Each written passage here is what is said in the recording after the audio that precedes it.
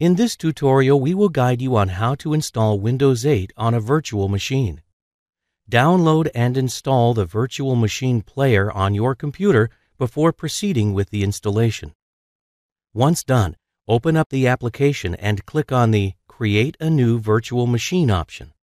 Once done, an installation wizard will appear in front of your screen.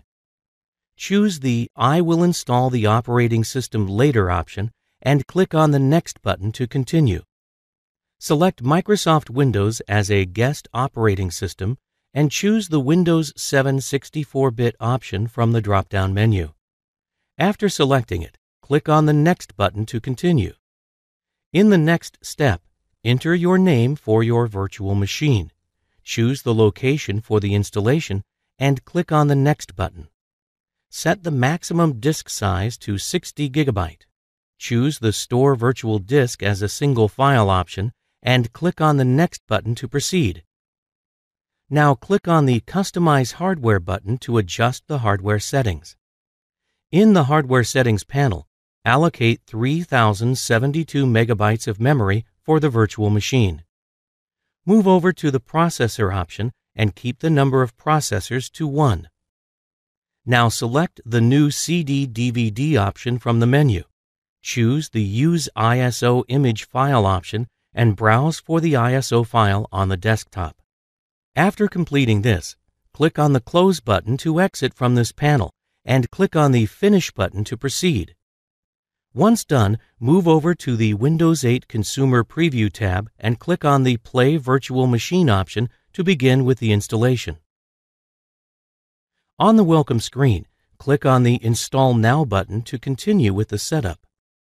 The installation setup will ask you to enter a product key to validate the installation. Enter the product key and click on the Next button to continue. Now select the I accept the license terms option and click on the Next button to continue. In the next step, select the Custom Installation option and you will be required to select a partition for the installation. If the hard drive or partition that you have selected is shown as unallocated, then you can just click on the Next button. Click on the Delete option if it's not grayed out to make it unallocated space. This is when you only have a single partition.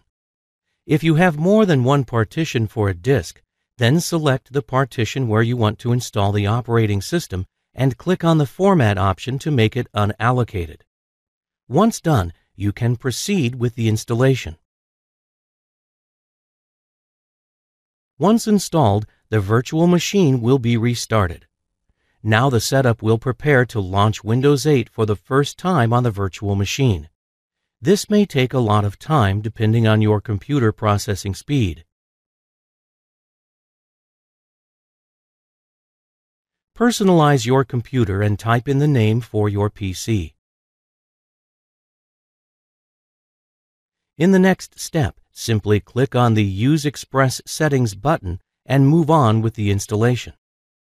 Input your email address and sign in to your PC. Now you will be required to sign in to your Microsoft account. With this, you can sync your Messenger, Hotmail, Xbox Live, and Windows Live services with the operating system. In the next window, enter in your mobile phone, alternate email, security question and answer, all very important steps for security verification. Now that your account has been created, give it a few minutes to load all the settings and Windows 8 will automatically launch.